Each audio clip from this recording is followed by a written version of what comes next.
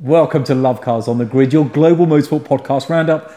Unusually, we're together today because we've been doing a bit of a promo video for the new series of Lovecars on the road. So you have to watch out on another video on Lovecars' main channel.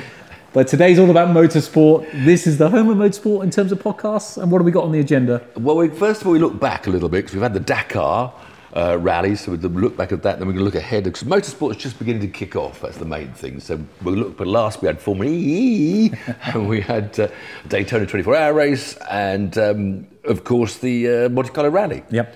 But and we have news as well. We'll discuss Formula One, which is making an embarrassment of itself. We'll discuss that. But yeah, just go back to Dakar first. First real motorsport of the year, as always, and amazing. And we had a tremendous battle. Audi finally winning. I think it's probably their last time they're going to invest in it as well. I think, wasn't it the last run this year? And I think if they didn't win, they probably would have come back for one more. But yeah, they dominated really, didn't they? Well, it was close at the end because Carlos Sainz and Sebastian Loeb in the Pro Drive Hunter. Yeah.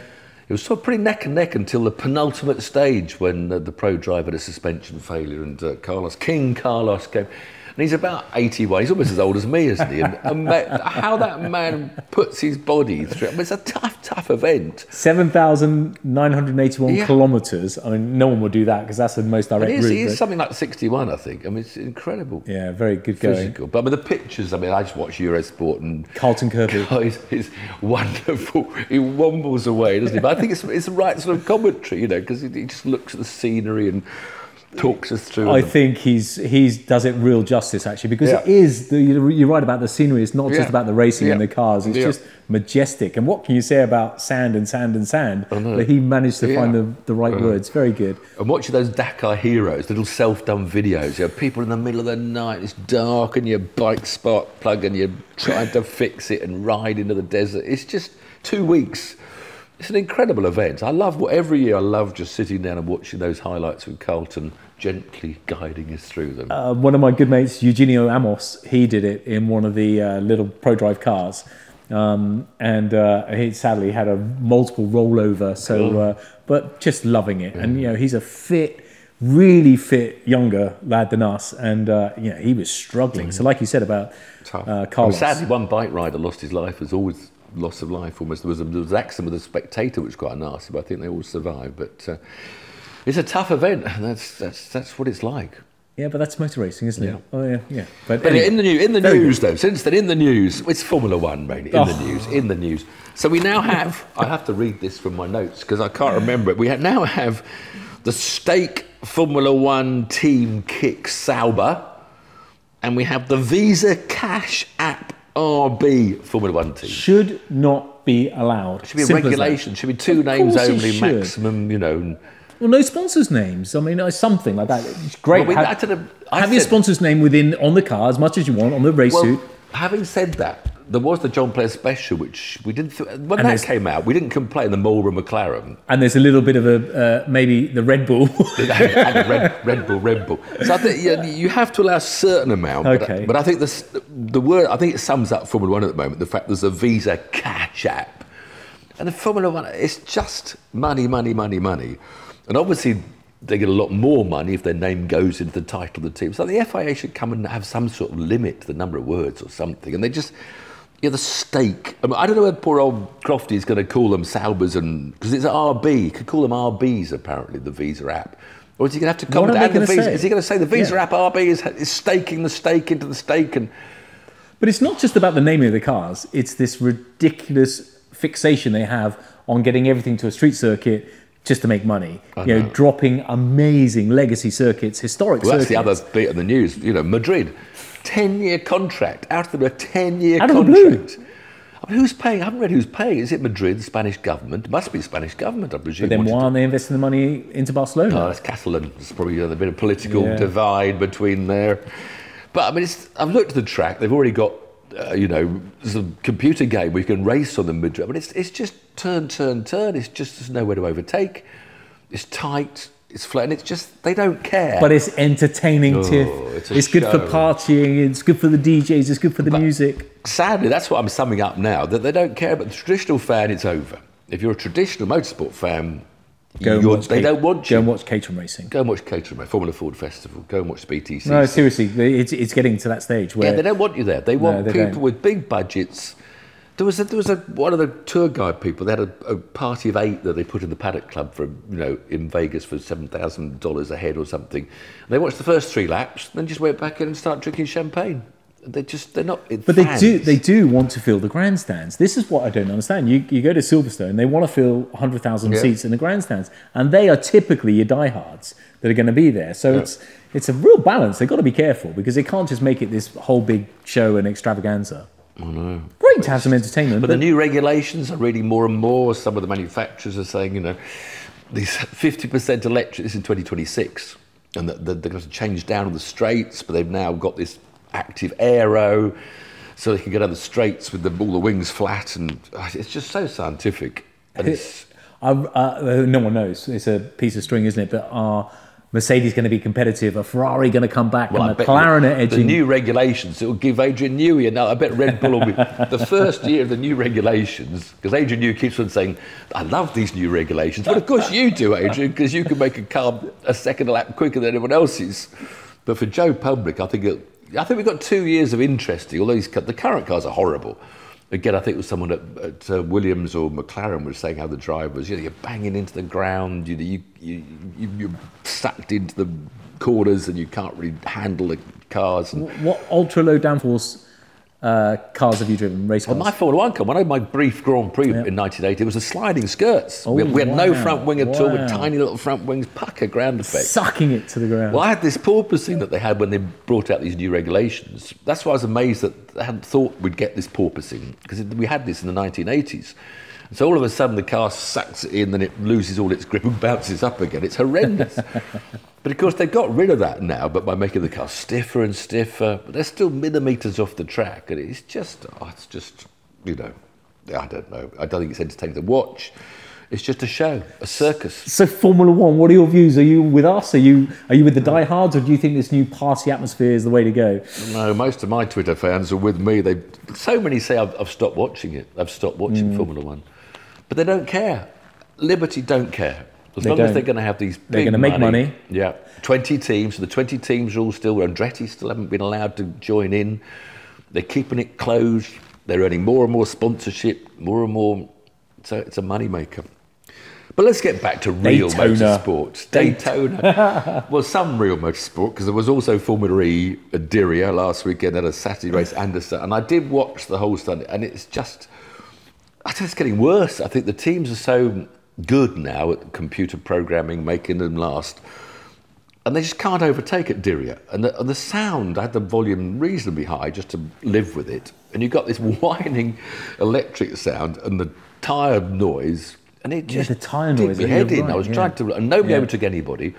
The only time there's any drama, because they have to use this time attack mode, so they go offline, and they always lose one place, which you get back again when the other guy's through it. So it's just sort of, it shuffles the order but artificially. And it's not an attack mode, because they don't use it to attack, because when you have the mode, you've got more power, therefore you use more electricity. So you can't actually go faster because you've got to use up too much electricity. So actually, it was like when there's a pace car, they all go to attack mode then, so they can get rid of it. It's not something they want to use, it's like a handicap. It's too strategic for me. I just want racing. I want flat-out racing. But congratulations, Jake Dennis, our champion, British show, he won one of the races, and Nick Cassidy won another with Jaguar. So it was good for Britain. But I can't believe anyone wants to watch it. Whereas like we've said many times, these are elite drivers. These are some of the best drivers in the world. You need the best drivers to get the most out of these things, to drive them to the computer program right on the limit. But it's just as entertainment. It's a slow bicycle race. The Monte Carlo Rally. I mean, I actually quite like slow bicycle racing. We talked about the Monte Carlo Rally in our last podcast when we did our season review. We still got this problem. Only 8 cars in the top class. You only really 4 drivers. We got these. Sebastian Ogier came back to Toyota one of his half seasons. The world champion wasn't there. Robin Perro's not doing the whole season. He's sort of sharing a half a car with Ogier. That's great news for the likes of Elfyn. Well, that's what we thought. Yeah. However, I do remember in our previous show, I did say, I'm a bit worried that the Hyundai boys, just when Elfyn gets rid of a superstar teammate, but Elfyn started really well. But it was one of those rallies that, Monte Carlo always tricky, patches of ice, but they they take half a car off the road in the apexes. So Elfyn on day one, because he led the fields, I think that's the championship order. I don't know how did the start order last year's championship. I guess he was second, wasn't he? Yeah, so it must have been. So Elfyn actually had a clean road, and further down the pack, the more people cut, the mud came out. So the guys running 5th, 6th, 7th had a slower road. Then day two, it's turned upside down. Although even then the leaders that were 5th because of the real back markers, and Elfyn just faded on day two, sadly. He led the way so well, and then first Auger got by him, and then Thierry Neuville in the Hyundai leapfrogged them both. And I think at the end of the day two, or Saturday, because day one is like one super special, isn't it? So by the end of Saturday, they were covered by 5 seconds. I think Neuville was 0.8 of a second in front of Auger. It was a really good... The thing about rallying is, so they're like about 10 miles long, these stages, or 12 miles. They're quite short. Yeah. But the end 12, there's 0.3 between them. And I remember when I first did the World Rally Championship in my Vauxhall, not my Vauxhall, Ford Sierra Cosworth, and I found I was 8 seconds a mile off the pros' pace. Wow. And I suddenly, when I'd done that first stages, I thought, hold on a minute, well, that's like 8 laps of Brands Hatch Club circuit. Well, I'd be a 10th slower than somewhere else. Yeah. So, you'd just be... But that's like a second a lap slower. And you were at the time a world-class driver. But obviously with a racing car, you've been round and round, you know the tracks, so obviously not. But it's incredible what they do, to be so close.